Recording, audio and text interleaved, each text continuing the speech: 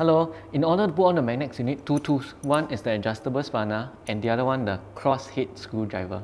Okay, there's two holes over here. We choose the lower hole.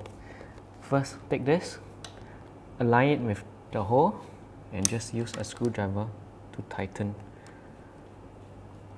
all the way until the nut hits the bike frame. Next, use this adjustable spanner, tighten the nut. Okay. For the front part, there's only one hole. Just align the metal piece and turn clockwise until the nut hits the bike frame. So adjust to around 10 o'clock angle and use your spanner to tighten the nut.